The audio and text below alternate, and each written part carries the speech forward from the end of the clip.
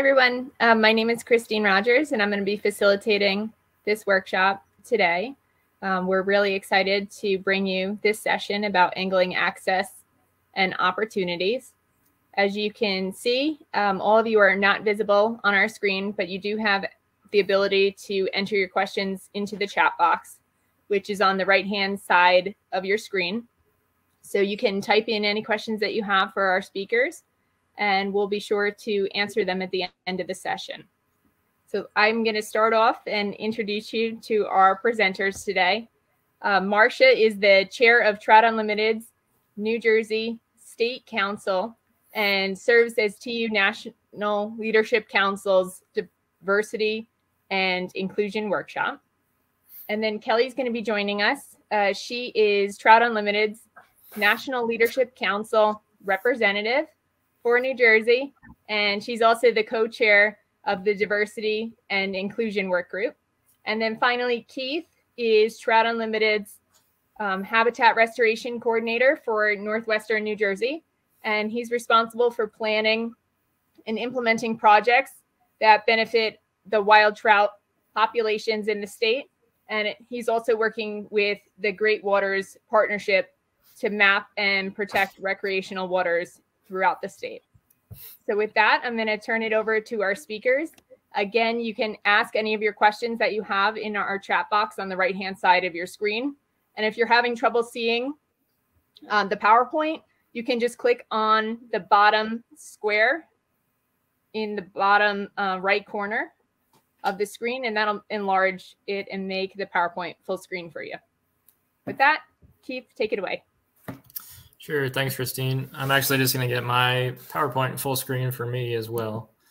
So I just did that. So thanks, everyone, for joining us this afternoon so we can talk about some angling access and opportunities in Northwestern New Jersey. And thanks for the introductions, Christine. So for those who don't know about Trout Unlimited, we're a nonprofit conservation organization that was founded in 1959 in Michigan. And since then, we have grown to nationwide. We have about 300,000 members across the country, organized into about 400 local chapters and state councils.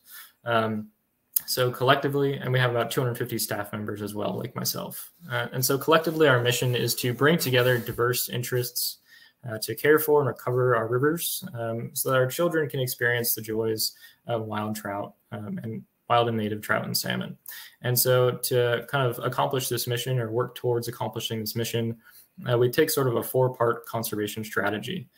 We try to protect intact watersheds and intact habitat for our wild trout.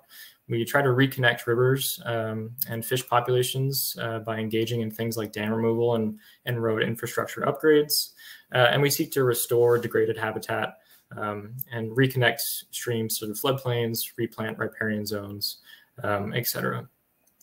So those are the sorts of on-the-ground projects that we do in the name of wild trout conservation. But really, this fourth pillar of sustaining our work is extremely important.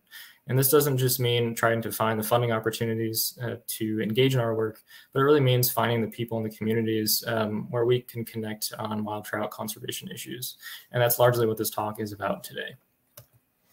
So we're going to have sort of three different parts of this talk. The first, kind of assuming that some of you out there might not be anglers and might not know the intrinsic enjoyment and value of fishing. So we're going to talk about, from a river professional standpoint, why it might be important to think about and care about fishing. Secondly, we'll actually talk about places to actually get into the water and fish in Northwestern New Jersey. On the map on the right, you can kind of see where our focus area is. We're looking from the Musconetcong watershed in beige in the south, as it comes out of Lake Hopatcong, all the way up to the Flatbrook in light blue and some of the headwater Delaware streams in the tri-state area. And then finally, in the last section, we're going to talk about how TU and how many other groups across the country are thinking about growing our angler steward community. So those anglers who are both love to fish, but also, think a lot about conservation needs in our communities and in our watersheds. So why I think about fishing, and so the most important, reason why I think about fishing in my own work is to think about how fishing and kind of watershed protection and water quality feedback on one another. So trout fishing through different mechanisms, I think can actually lead to water quality benefits. And so we'll talk about some of these mechanisms in a second. But then benefits to water quality also feedback into improving trout fishing. So by doing things like reducing bacterial loads, reducing temperature, increasing dissolved oxygen, and improving habitat, we're increasing trout fishing opportunities and the enjoyment of that experience, which then can feed back onto water quality gains. So this is kind of the conceptual model by which, I kind of engage in my conservation work, and how TU kind of more broadly thinks about engaging both anglers and conservationists. So as I said, I want to try to talk about a few of those ways that we think about trout fishing actually benefiting water quality. And the first and maybe the most important is through stewardship. So there's a decent amount of research out there that shows that angling and boating participants, actually exhibit key indicators that lead to increased on-the-ground stewardship behavior. And so those key indicators are things like anglers having an increased sense of responsibility, sort of a sense of ownership over local waters, and also an increased sense of the cause and effect relationships between human action and environmental impact. And so angling can lead to these indicators that increase our stewardship behaviors on the ground. But what's really important, and what this paper here kind of espouses quite a bit, is that teaching someone to fish needs to be coupled with conservation education to really get the most benefits in terms of from stewardship from angling experiences. So once we get people hooked on fishing, what do they actually do on the ground that potentially benefits water quality? Many of our angler volunteers are engaging in things like stream monitoring, or trying to identify problems, before they get really bad in our streams. They engage in stream cleanups. They advocate for streams in many different ways. And they get boots on the ground and they raise funds to actually restore streams. We do tree plantings, dam removals, all that sorts of work. Our on the ground chapters are doing every day.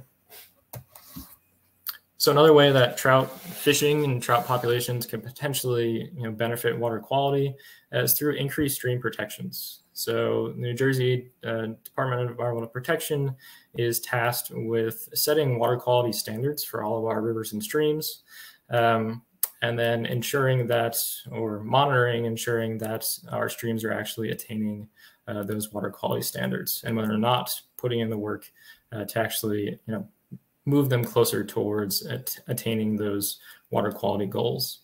And so how trout can kind of benefit water quality through these stream protections is that they actually require more stringent water quality standards than places where trout don't exist. So because trout are really sensitive species, they have very high, very low tolerances to lots of different forms of pollution. Those streams must be protected at a more stringent level than streams that don't have trout. So on the right, you can see the most recent integrated report put out by the state of New Jersey. And it shows that many of our trout waters are actually not attaining the standards they need to in northwestern New Jersey. And in theory, that should provide, eventual funding mechanisms to actually improve water quality in those locations. So that might be more of a way that trout themselves, the actual animals, can lead to increased stream protections. But there are also ways that the activity of trout fishing can also lead to improved stream protections, maybe sometime in the future. So right now, the DEP actually does have the authority to upgrade stream classifications based on the exceptional recreational significance of our waterways. So if a stream is exceptionally recreationally significant, we could potentially, upgrade it from a C2 classification to a C1, which would afford it more water quality protections. However, in practice, the state has not actually defined yet what exceptionally recreationally significant waters are. So they don't actually use this criteria for classifying streams.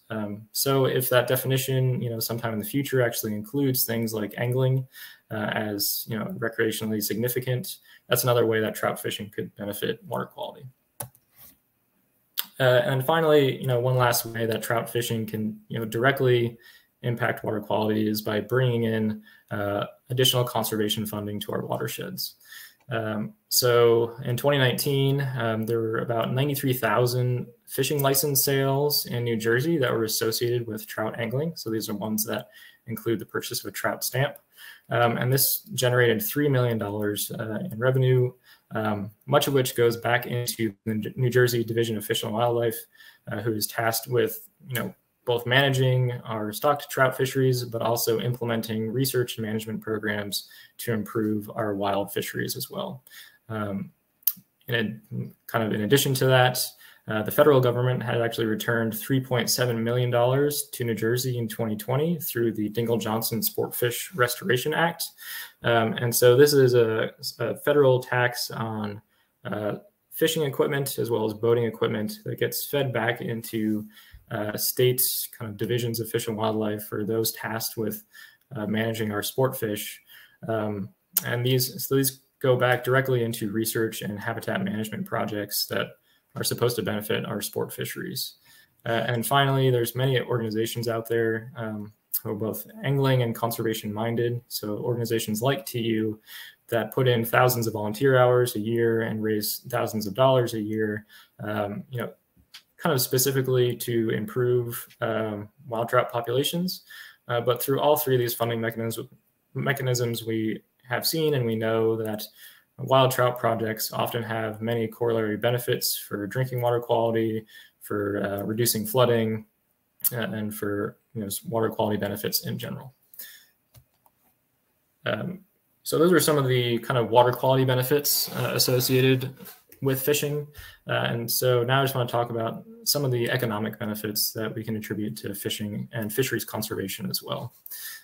So it's kind of harder to get local information and local data on these sorts of topics, but we can start out at the national level. And we find that fisheries habitat work is actually really efficient at generating economic benefits to regions while investing relatively small amounts in comparison. So this study in 2010 evaluated the U.S. Fish and Wildlife Service annual fisheries program, where they expend about $130 million a year in supporting that fisheries program, which has habitat restoration and conservation as a large part of its focus. And this analysis determined that from that $130 million of expenditures, there's about $3.6 billion in regional economic benefits generated and about 68,000 jobs supported by those investments. So the investment really did pay off, at least at the national level. A little bit more locally, we also, we have some numbers on how fishing can generate some potential tourism dollars for our regional communities. So this study that was kind of took place across the Delaware Basin showed that about $600 million is spent annually on trip and gear expenditures specifically related to recreational fishing trips in the greater Delaware Basin. So, this study doesn't really differentiate between fishing in the bay versus fishing in, our headwater, tailwaters up in New York versus fishing in New Jersey. But in general, there's a significant amount of money being generated, particularly related to recreational fishing trips in the Delaware. And finally, we can also just look at within New Jersey itself, how fishing has changed in the past 20 years, and specifically how out-of-state trout anglers have actually increased threefold in terms of license sales in New Jersey in those past 2 decades. So we can't really interpret this too far, but in short, what it probably means is that we have more visitors coming to New Jersey to engage in trout fishing. And because most of our trout waters are in northern New Jersey and especially northwestern New Jersey, we might expect that some of these visitors are coming to our northwestern New Jersey region as well. So I hope that was just a kind of an overview and way to get you thinking about how fishing might mean more than just fishing when it comes to conservation. There are many different benefits in addition to just the joy of fishing itself. So next, I would like to talk about, where can you actually get out to fish, or, if you're an organization that wants to get people out to fish, what resources are available to help you point people in the right direction. So again, this map on the right shows sort of the region that we're talking about today. It covers our Great Waters region, or the Upper Delaware Watershed Management Area. And that ranges from the Musconetcong River watershed in beige at the bottom, up to the Flatbrook and smaller tributaries in the north, and Montague. So putting these numbers together, even though I'm this is my job, I should know these numbers. It's really just astounding to see how many fishing opportunities really exist in northwestern New Jersey. So the map on the right also shows stream access points and lake access points. It shows managed stocked and wild trout fisheries in blue, and it shows trout-bearing streams or wild trout streams on public lands in black. And so you can see that there's 340 miles of state-managed stream fisheries in this part of the state, and there's about 120 different access points to actually get on these waters. We have about 40 different public access ponds and lakes that the state recommends for fishing. And this does not count the dozens or hundreds probably of private ponds on farms, on golf courses, in your local communities that are also great places to fish as well, and great places to introduce people to fishing. It's definitely the type of place that I learned how to fish. And finally, for those who like to get out into the backwoods and fish really small streams and connect with wild trout populations, there are 130 additional miles of small streams, wild trout streams on our public lands that we can try to get out and access and hunt down some small wild fish. So just a ton of different opportunities out there. But before we really get into how do we find those opportunities, I'd like to just throw up a disclaimer that depending on your age and on your residency, you're most likely going to need a fishing license before you can actually get out and fish. And so those can be purchased online. If you search for New Jersey freshwater fishing license information, you can get to this the state's website here in the top right, where you can purchase a license or find out more information about how to purchase a license and if you need one. You can also purchase fishing licenses in your local sporting goods stores, or if your big box stores like Walmart have a sporting goods department in your area, you can get them there as well. So once you purchase a fishing license, if you need it, it's also important to follow the regulations that are kind of provided. The information of those regulations is provided sometimes with a license. So it should be provided in this freshwater fishing digest you see in the bottom right corner. There is both a print version of this that should be available at any sporting goods store where you're purchasing license. And there's also an online version on the Fish and Wildlife's website for anyone to access. You don't need to actually have a fishing license in hand. Anyone can read through these regulations. And so these regulations tell you where you can fish, when you can fish, and how you should be fishing. And it's important to follow those regulations because they really ensure that we're managing our resources for the enjoyment, our fishing enjoyment now, but also for future generations get to enjoy that same fishing experience. So once you have a license and you want to go fishing, or you like to take someone fishing, how do you actually find a place to fish? And so I think the New Jersey Division of Fish and Wildlife is, again, a great starting point to find the information. So I think we'll talk about lakes first. And actually the Fishing Digest, so that same document that provides the rules of where and when you can fish, also provides great information on what lakes, public lakes are around where you can go fishing. So this is just a snapshot on the top right of what that table actually looks like in the Fishing Digest. It provides information on the name of the lake, what town the lake is in, how big the lake is, if you can boat on it, if there are good picnic facilities. That's really important if you're thinking about taking families or to get out and fish. It also provides information on what species you should expect to find in that pond. So this is a really great resource, especially like flipping through paper. And the state actually recently kind of digitized all this table-based information into an online interactive map, which for certain audiences might be a lot easier to use and a lot more friendly to actually search. So this map is available at this address. If you also just Google "great fishing close to home" in New Jersey, you will find a link to it as well. And so in this map, you can search for your home address to see what ponds are nearby. And you can click on each of these icons, these fish icons you see, and get the same information that you would get from that table in the Fishing Digest. This could be opened on a computer, a desktop computer, or on a smartphone. So you could use it even when you're out traveling if you just want to stop by and find a lake wherever you're traveling to. So it's a pretty great resource that the state has recently developed. So to find streams, Division of Fish and Wildlife is a good place to look to first as well.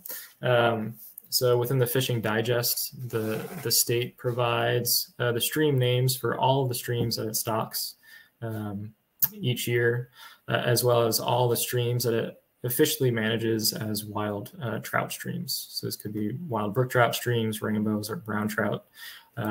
And so they also provide the regulations, which are generally a little bit more stringent on those wild trout streams than on the general stocked waters. So the information on these streams has their stream name, and also the town in which the stream runs through. But otherwise, it kind of takes a little bit of work to try to connect the name of the stream and the township to the actual places to go fishing. So on the Fish and Wildlife Department's website, they do have written descriptions of some access points for streams. So this is just a snapshot you can see on the right, but you can go to this link to find those written descriptions. And these will tell you, give you directions to actual stream access points, depending on which stream you want to go to. So this is kind of very similar to the lake resources that the state offers, except they don't currently have an interactive map available for their stream access points.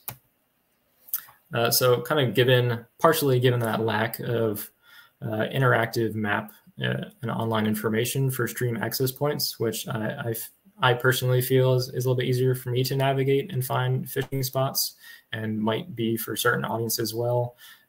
TU and its partners have recently been developing online recreational mapping programs. So you can access them at this link above, our Great Waters website link, where we actually digitize a lot of the information the state has available with respect to what streams are managed by the state as stocked or wild trout fisheries. You can, as you just saw, you can click on those different streams to bring up information on the regulations. You can actually get links directly to the regulations online. You can find each of the different stream access points and actually click on those access points to automatically pull up Google Maps. And here what you can see is we've also provided open space information in each of our 7 watersheds in the Great Waters region, where you can click on those open spaces, maybe that streams run through, to find trail maps for those open spaces or the open space websites.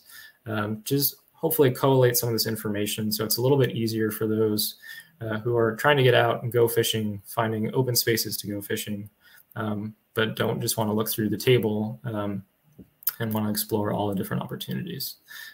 So I'd greatly encourage you to go to this website, explore it, and provide any user feedback. Does it work? Does it not work?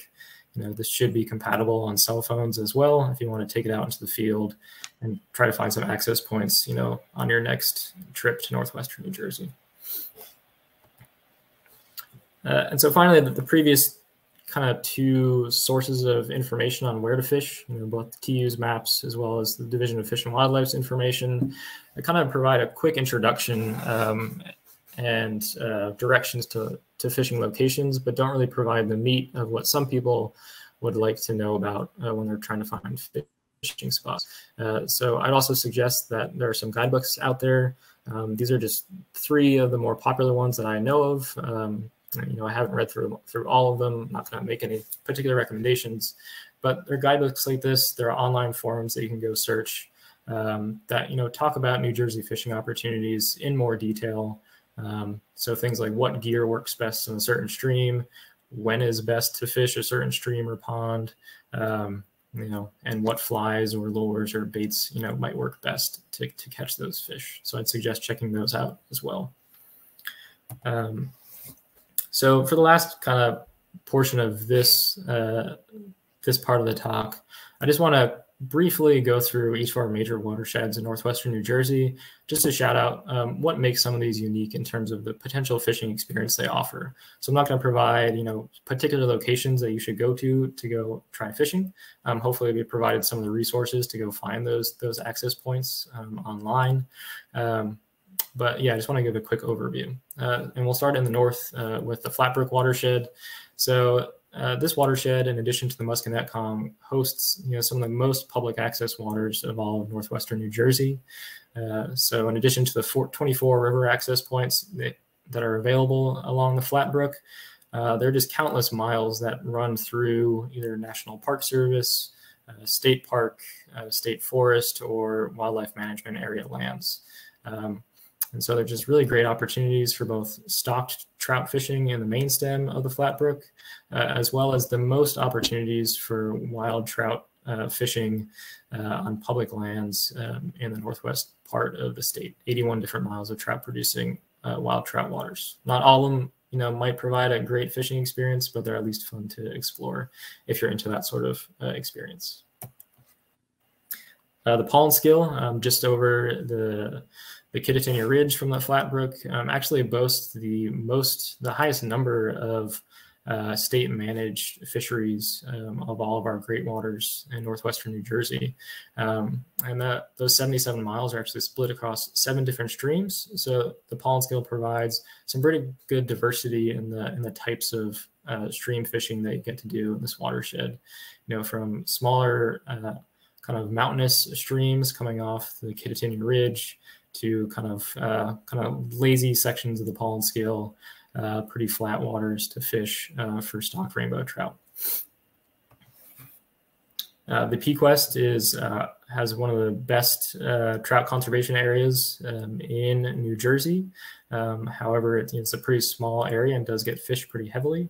But if you're patient and you're willing to explore, the 66 other miles that the Pequest offers in terms of stocked fishing opportunities, it's a great watershed to explore. And again, it provides a lot of good variety from smaller stream fishing up to the larger river itself. The Lopat is a stream that's pretty special to me. Trout Unlimited is doing quite a bit of work here. And it's unique, I think, because it provides a really great both stocked and wild trout fishery that's climate resilient through a pretty developed area of Phillipsburg, Lepakong, and Powhatan townships. So because of groundwater, it just provides this great habitat for these stocked and wild fish in a place that's really accessible to a lot of people, and a lot of people can get out fishing in this stream. So it's a great small little system. The Powhat, on paper, it doesn't look like it has a ton of access, and that's true. But the river access points it does have, are actually, they provide a decent amount of river frontage. So you can wade pretty far at many of these different access points, although it would be great at some point to increase access opportunities within the Powhatan watershed. This is a cool system because it, again, is pretty well fed by groundwaters through much of its main stem section. So you can get both wild brown trout in the main stem, as well as stocked fishing opportunities, in addition to 2 state designated wild trout streams that flow into the Powhatan itself.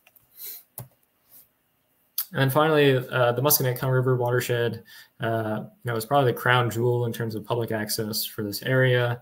It provides 45 different river access points along its length. Many of the miles of the Musconetcong are floatable. So, if you like fishing as well as, kayaking or other types of boating, this would be a great stream for you. And I think it's really notable because it is one of just 4 national wild and scenic rivers in New Jersey. and has a national water trail associated with it. So it's a really cool stream to explore, and many of its tributaries also support wild trout populations on public access lands. So I'm going to transition now over to Marsha. I hope you learned from the first two parts of this talk, why we care about fishing and where we can fish in northwestern New Jersey.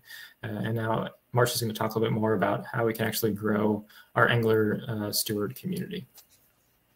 Thank you, Keith. Good afternoon, everyone. I'm so pleased to be here with you. When we talk about growing our angler steward community to sustain watershed conservation, it's absolutely important that we talk about engaging and learning from the stakeholders in our communities to identify and remedy river degradation. And that means collaboration to the benefit of all. Keith, the next slide, please.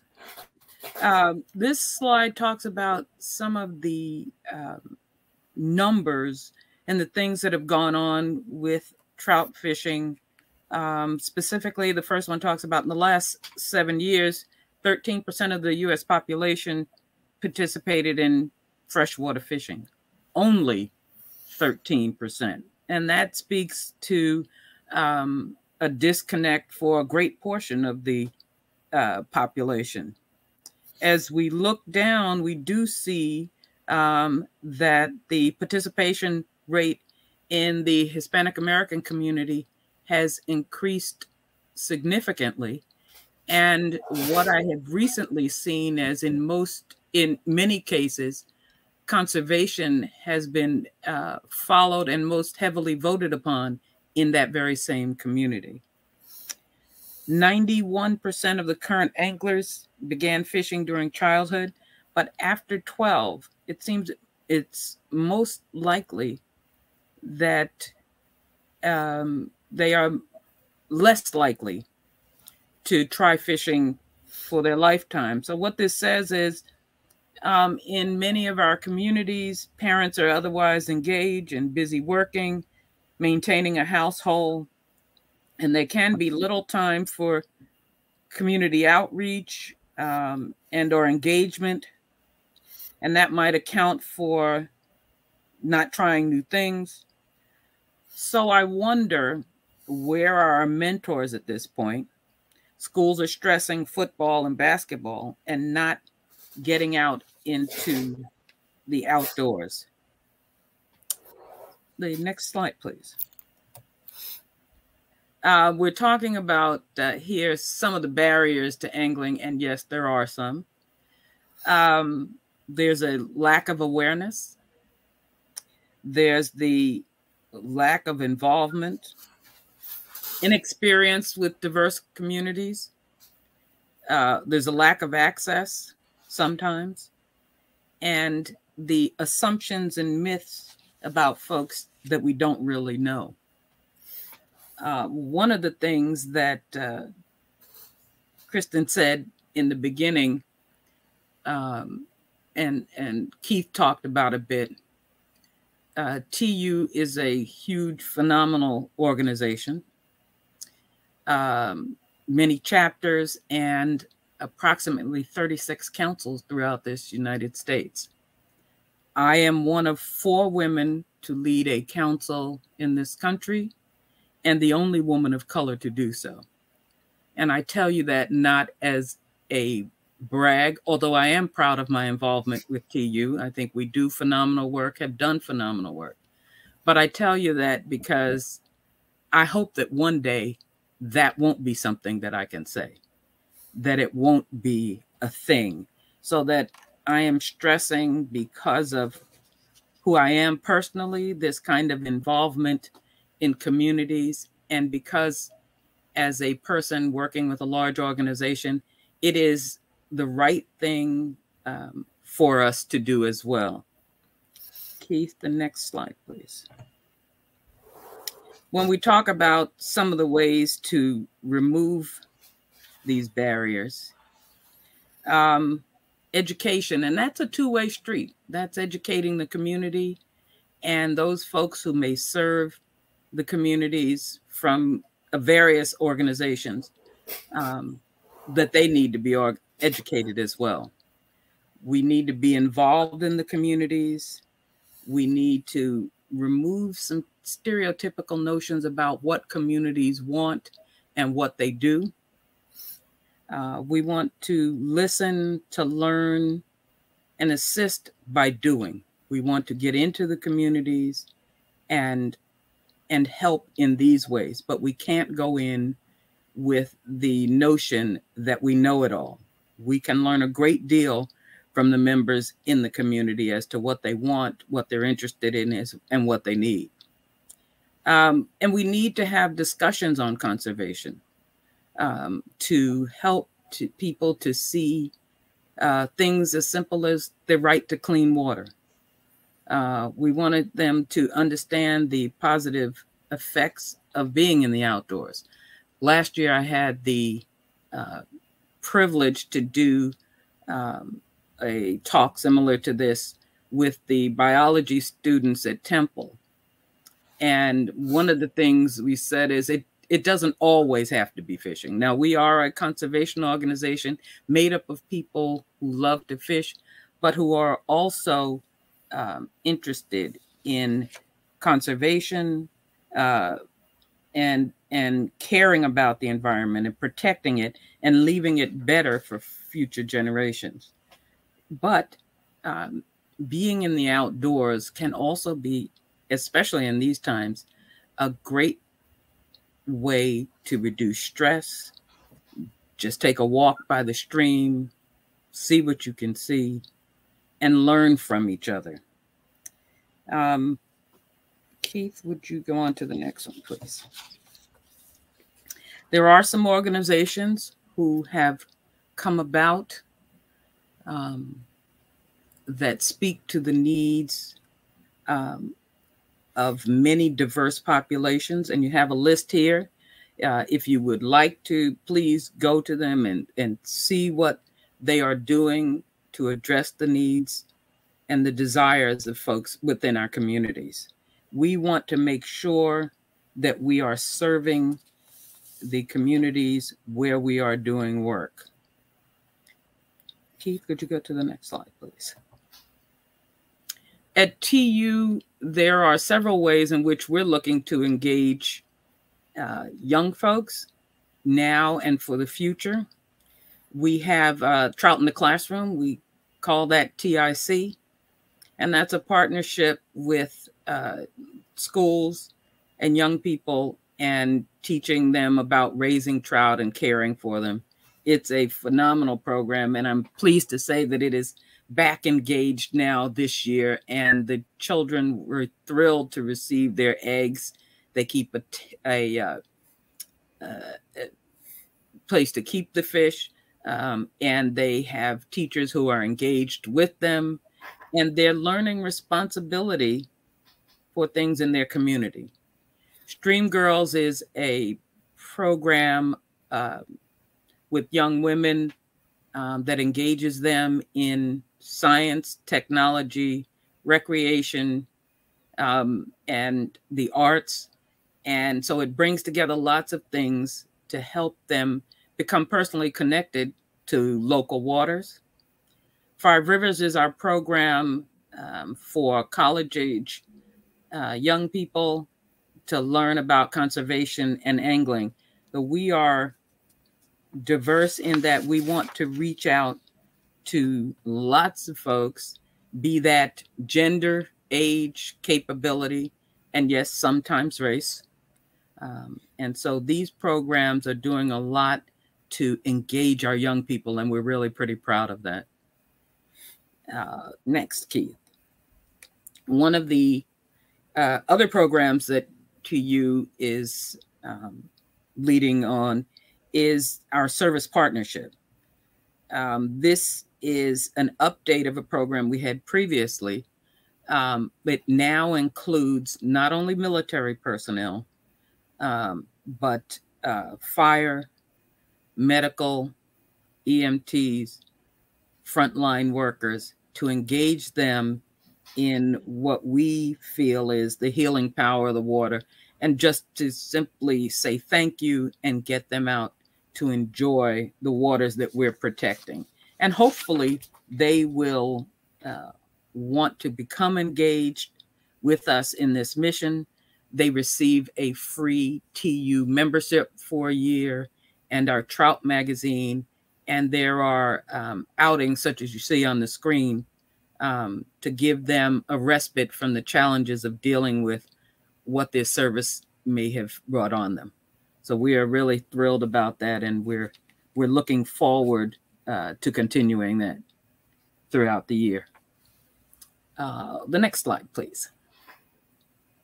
One of the things that we're most proud of is our work in diversity and inclusion, our permanent work group for that. It is my feeling, and I think feeling of most of our members, that we have been responsible for moving TU's efforts with regard to diversity and inclusion from practice to plan, and from plan to practice, I should say, and improving communications and how we work around these issues in the conservation and environmental science work throughout our country and throughout our organization. I think that our chair of the Diversity and Inclusion Work Group, Ms. Kelly Buchta, is also on the line. Yes, I'm here. Kelly, if you would like to give these folks some more, just a brief in-depth of what the work group has done and accomplished, that'd be great. Thank you. The National Diversity and Inclusion Work Group is led by National Leadership Council representatives that are elected by states that within Trout Unlimited that have councils, as well as a group of very hardy and robust volunteers with the mission to move what was known as an initiative to get women involved in the organization, but to a practice and move it to a larger realm of diverse and inclusive beings, whether this is able-bodied, disabled-bodied, gender, race, ethnicity, the whole 9 yards that could encompass the word diversity and inclusion. The work group meets monthly, and it's on a monthly evening call, and we sit around and with Zoom and conference calls and spend a lot of time talking, but that talking leads to the practice of how we could break down barriers, how we could network with other organizations, how we could leverage our passion for conservation and for angling and our ethics of proper angling and handling of fish and hiking, and how all these things work together. There's not, fishing and hiking and mountain biking, they might be little niche groups, but at the end of the day, they all fall under the umbrella of outdoor activities. And we know that nature has restorative powers. We've seen it with the pandemic and people in the overload of screen time, wanting to be outdoors and have their feet on terra firma and air and trees and the water and everything in that beautiful, natural world. So as a work group, we don't have we have a lot of say in not so much the running of the national organization, but in where we wanted to see. We're aware that fishing, as Marsha had in the slide, was 81% white. And we want to see those demographics change so that they mirror the face of America, that they mirror the current face of society, and that it's not a sport known for the elite or the barriers and the habitats of people who were once excluded from national park because of segregation and Jim Crow laws, people who were once segregated or not allowed in because they had issue of walking, wheelchair accessible trails that are made easy for that, for all people to enjoy the outdoors. So the work group works in partnership with National Trout Unlimited, but also within the states and the volunteers and other outlets and programs and corporate and companies and organizations to try to promote a practice of being diverse and inclusive, of being inviting to all people who are interested, whether it's catching a fish, planting a tree, doing a litter pluck, a cleanup, to get communities involved and meeting them in the communities and making community where people are.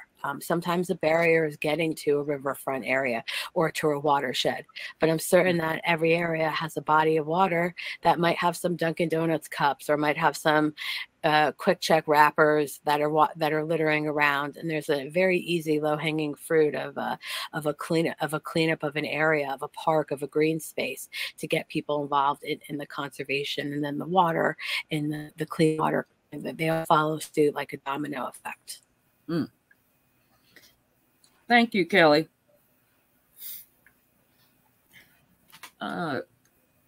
Keith,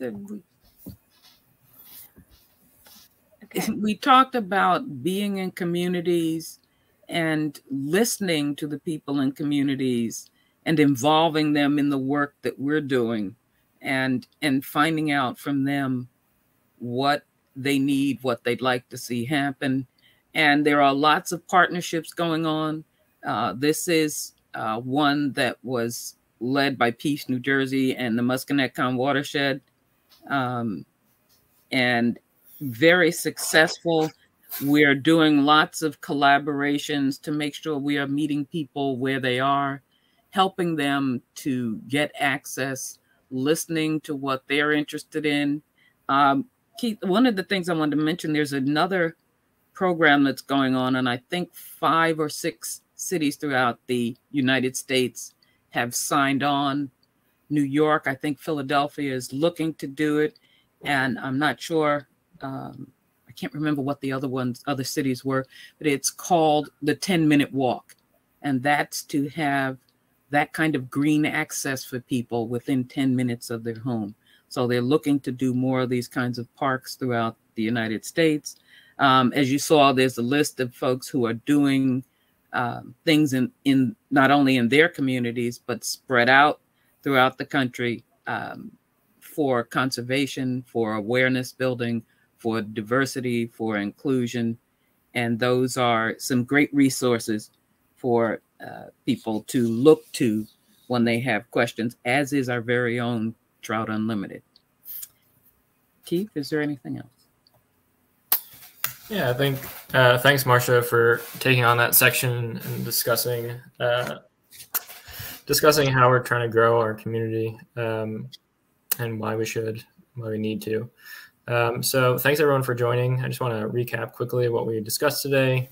Hopefully you learned a little bit about how, angling attracts stewardship and conservation funding to our local watersheds. And that's one of the potential reasons why we can engage anglers.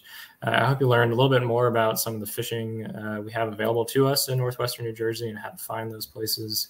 And finally, how we're thinking of growing our angling community and our conservation community so that it's more inclusive and really to sustain our efforts moving forward as an organization and to just to do the right thing.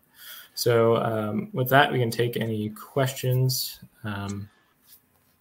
Thanks. All right. Thank you, everybody, for that great talk. There are a couple of questions in the chat.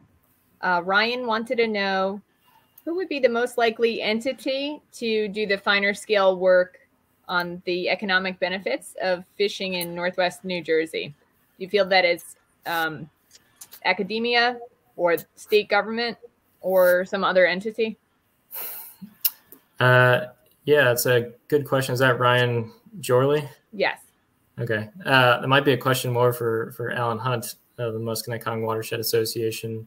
But I've seen some of those studies done both by sort of independent consultants as well as through academics. So I think I'm not sure really the pros and cons of pursuing either one. I do think it would be useful to have some of that information for northwestern New Jersey. It is something we think about a lot, but we don't actually know the extent to which angling in the Northwest actually benefits our regional economy. Okay.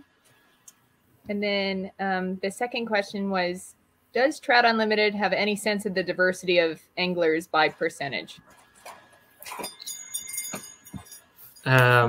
So actually first, I guess, Marsha or Kelly, do you have more updated numbers from the LC? Yes, in terms of when someone becomes a Trout Unlimited member, we do not ask. We do ask a question of their gender, or they could leave that gender preference neutral, but we do not ask their race in terms of membership. So right now we do consider the organization to be, I think it's roughly about 90% male and about 91% white. It's a very high percentage, and I think that's something that we've been focused on and looking to change with the demographics as the world itself is changing.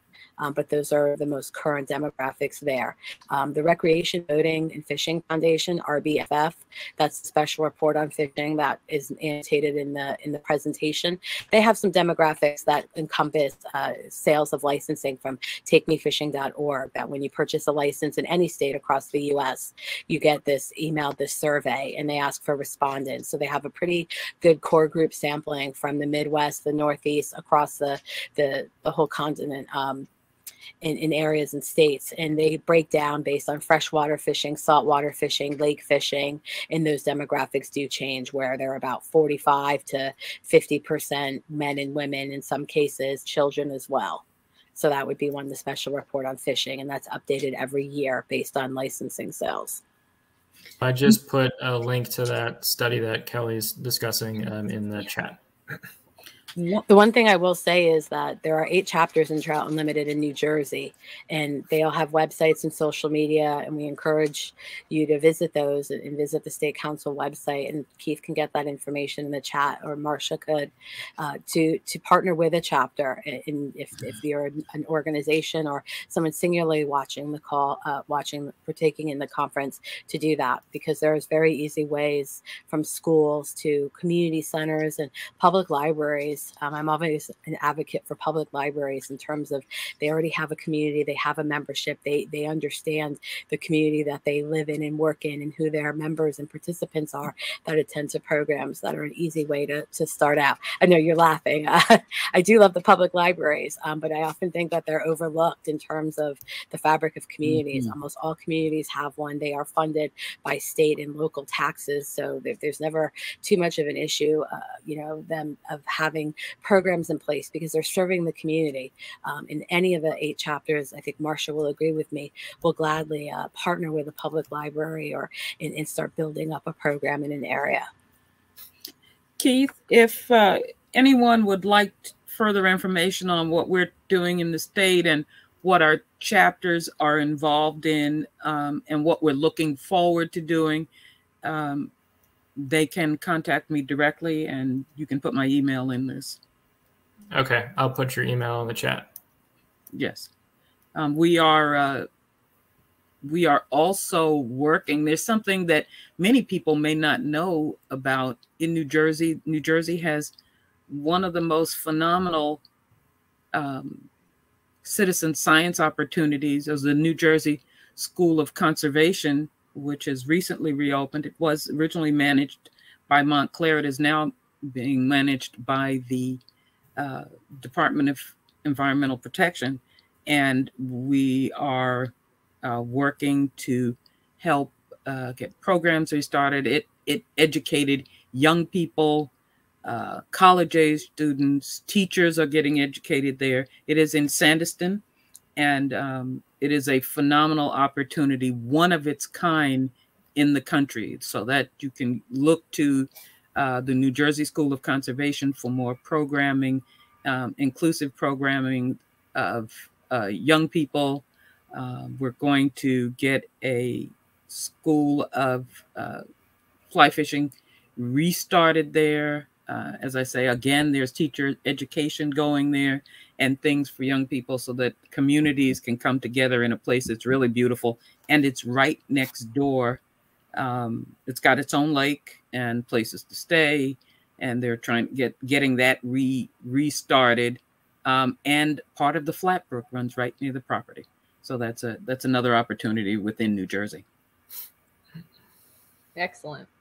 So Michael has a question about when engaging in either diversity projects or conservation projects, what age bracket should you really focus on? Would you suggest under 12 or like the 12 to 21-year-old age group, or young adults or older adults, or even retired populations?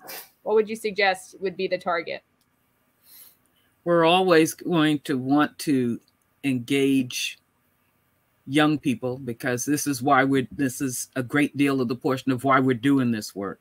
We want to leave them something that's better than the way we found it. And we have the opportunities from elementary school children to high school age kids, and then on to college kids. So that's depending on what you feel most comfortable about. That's three groups, diverse groups based on age. We also have, as I said, the service partnership group, which is a way you may want to give back and connect in the outdoors with folks who were veterans, who were medical people, who were fire, who were police, and maybe yourselves. That's a way that we're reaching out and connecting with people. And that's of all ages. It doesn't have to be a specific wartime.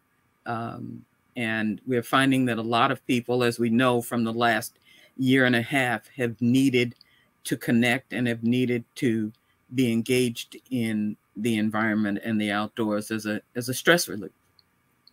And then the chapters have folks who have been involved in conservation for a long time, some older folks who have great history and great experience.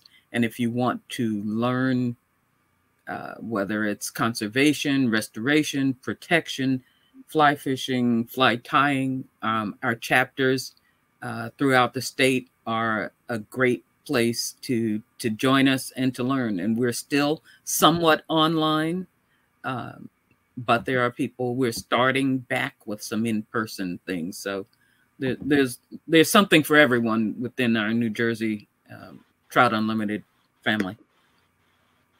And would you be able to talk about what projects Trout Unlimited is currently working on within northwestern New Jersey? And do you have any information on what towns or parks they're located within? Oh, Keith, there you go.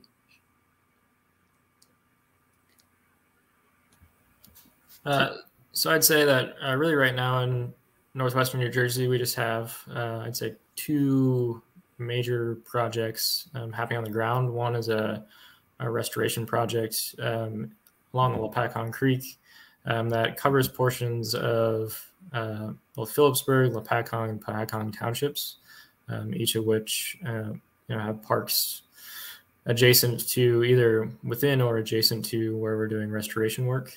So I think that's a place where we can and should be kind of engaging the community more. And so we've started to do that and are thinking about ways that we should engage with, I think, those communities. It's also just a great fishery in general, great public access. So it's a great place to do that work. So I hope we can grow some engagement around Lepacon in the coming months and years.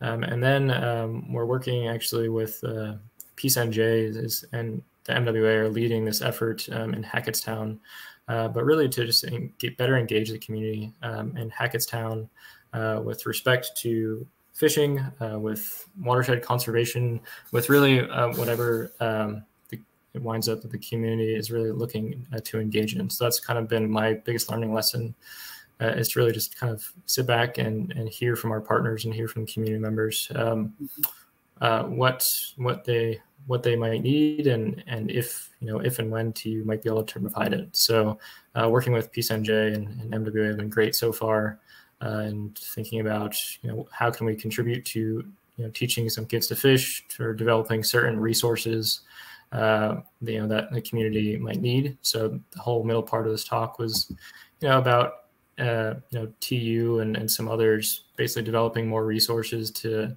increase access, information about access to the outdoors in Northwest New Jersey. But some of that information might still be very inaccessible to certain communities for a bunch of different reasons. So just continually thinking about, is our work in northwestern New Jersey really benefiting as many people as we'd like to? So those are the two places that I see us working most right now. Otherwise, we're going through some conservation planning processes at the state level through a priority waters project where we're looking outside the basin, but still within northwest New Jersey to find out, to start thinking about as a state council, as a staff, as chapters, where we'd like to be doing wild trout conservation work in the future.